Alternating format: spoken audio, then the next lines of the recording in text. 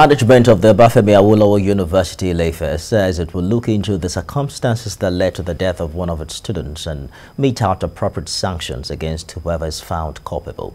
Heritage Abimbola, a 200-level student of the Department of Linguistic and African Languages, on Wednesday fell into a septic tank at one of the institution's private hostels and died.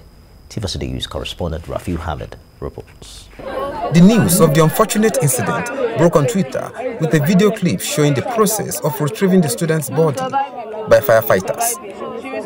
She was said to have been taken to Obafemi Awolowo University Teaching Hospital, where she was confirmed dead.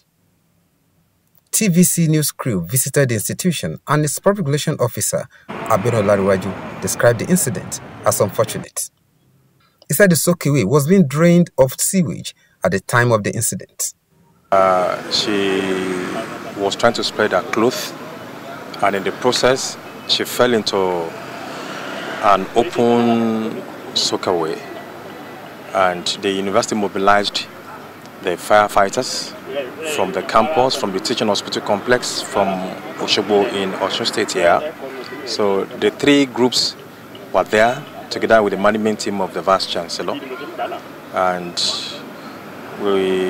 after concerted effort, the lady was brought out, and the doctor performed what I can call first aid, and the Vice Chancellor instructed that the lady should be taken to the teaching hospital, but on the way, she couldn't make it. Abiodun Lanriwaju said the management has met with the parents of the deceased on Thursday morning. However, efforts to visit the scene of the incident were not successful due to security reasons. Rafiu Hamid, TVC News, Ile-Ife, Osun State.